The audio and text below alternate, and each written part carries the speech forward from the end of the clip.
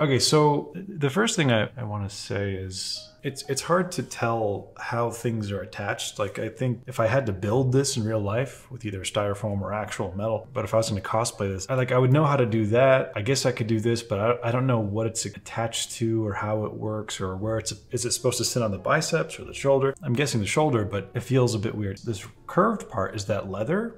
And that might be a material indication thing, but it's the same color as this, so I'm assuming it's supposed to be some kind of metallic armor. So I think to begin with, there's a confusion. When it comes to gathering reference for your project, we might be, referencing real armor or other artwork. Like, this looks like it fits into maybe World of Warcraft or something, but there's something I talk about in my class when I was teaching back at Art Center as well as CCS. But for example, this is actually more about rocks in this case, but if you look at most concept art paintings, they tend to have these kinds of just generic rocks, right? Like, they could look cool for sure, but you and I both know it's pretty much in every painting in the concept art, maybe even the illustration world. It's all over here on the very far left. And so we could say that since that's what's expected, what we always see, it's pretty cliche or generic. It's not really anything new, which is fine. Maybe you want the landscape to seem generic so that other things stand out. I understand.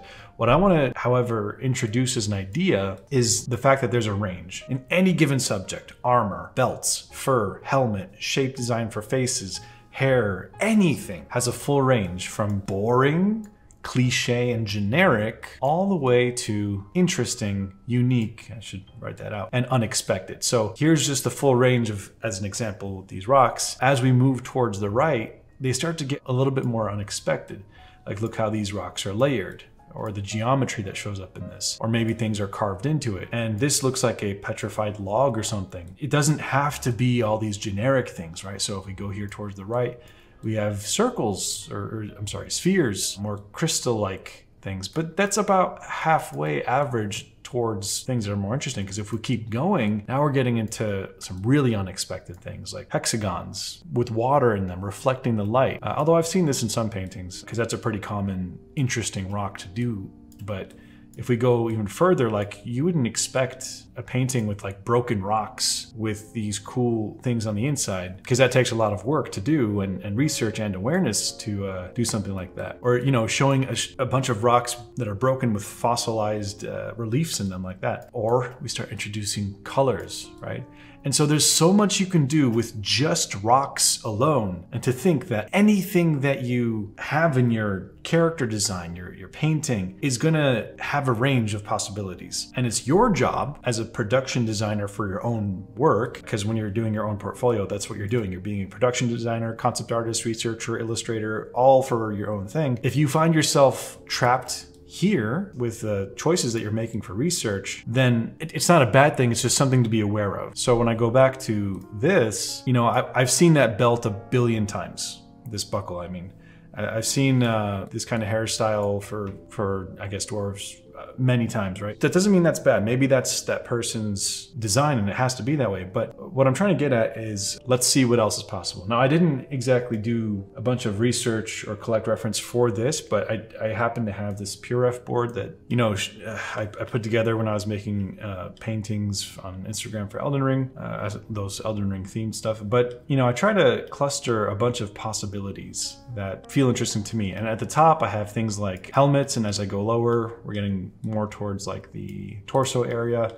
And at the way bottom, we're trying to, I guess, showcase the whole body. And so I would say do this reference exercise for every single thing in your piece. I want to see like the whole range of what's possible with mustaches, as well as braids. I want to see the whole range of buckles and even the leather. Maybe you could find some belts that have cool engraving in it and all that stuff. And it's like, what is this circle thing? I don't know. Like, maybe it's justified in the world that you're building, but I don't know. Every time I see an element here, I could also imagine a million different things it could be in terms of the range of generic to unique and interesting. Okay, so let's say we have a bunch of references that we potentially want to draw inspiration from. Now what? Well, it's like, do we just paint on top of the character and change it? Well, that's an option. But if you were my student, I would give you as an assignment is to do the following. Pick maybe 5 different references and do this practice. So basically, bring it into here. Let's actually grab any of these really. And what you're gonna do is treat this like it's a sort of mannequin that you're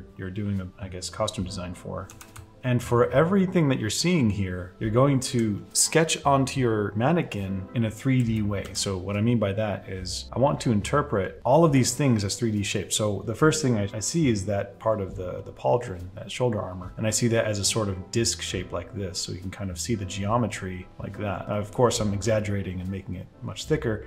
And it seems like it gets cut into. So let's go ahead and slice that part away. And that's sitting on top of another plate.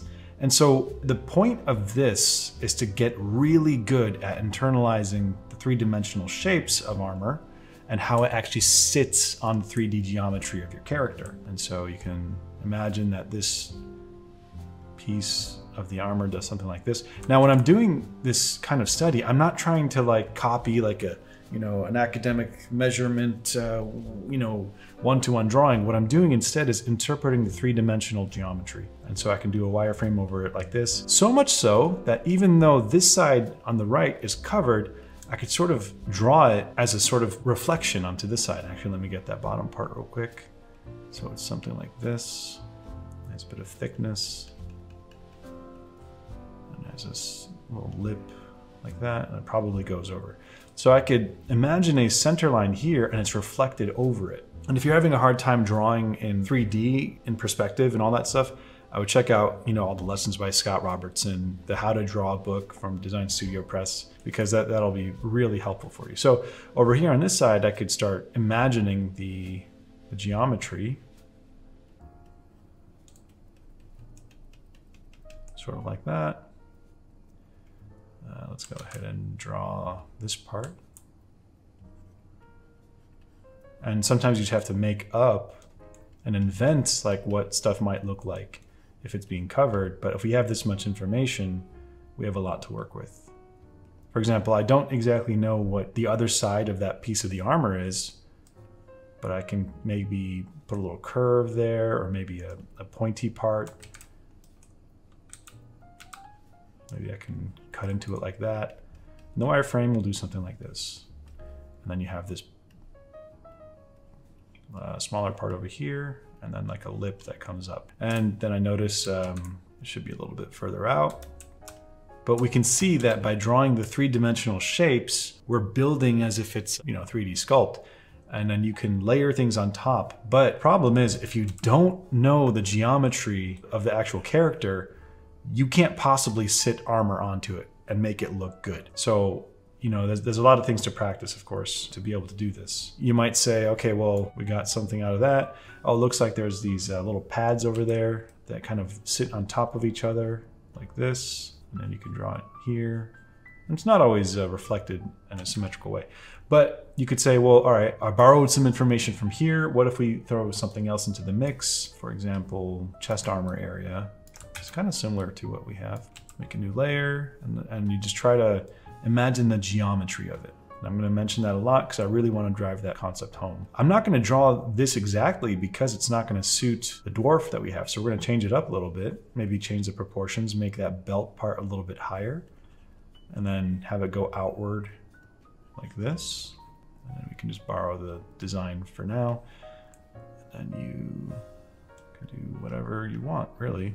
And then, of course, the geometry is going to be following that as a center line. It's a little bit off from the original, but the wireframe, I'm just going to do one side, is doing something like this, right? And you could see how very directly you can build all these different kinds of armor sets using this method. And of course, you know, all these designs that you see on this armor, you can even separate like a page of a bunch of these, where you're just trying different combinations of, you know, engravings, reliefs, carvings, or maybe some kind of sigil or icon, right? And so every single thing that you have on your character design, you can do that with. And you should, if you're going to explore all the possibilities. Because when you're doing concept art, again, it's not even a good name anymore. I think it's more idea design, because concept art is so convoluted with illustration these days that we're mostly talking about idea design. And if you're going to be an idea designer for these projects that you're doing, you have to be aware that there's so much that every little thing could become. It's just a matter of iteration and expanding your reference library for what you actually do. And so I'd say, you know, grab your mannequin and do like 30, 40, 50 different possible combinations of these kinds of geometries of armor sets that, you know, you might find something completely unique. And I want to repeat it again. That kind of treatment with the research, sketching, iteration, that's with everything, down to the bolts, down to the type of cloth this is, whether it's leather or deer hide. And the question is, hey, what about efficiency? What about getting things done on time? The more you do this on the right ahead of time, by front loading your, we'll call it homework or eating your vegetables, the more naturally and quickly it'll happen when you're actually doing your designs. So, you know, if you do hundreds of studies like this, when you go to do this part of your design process, you won't find yourself stuck trying to get it right. Instead, it'll end up just being an exploration of different possibilities that will make sense for you.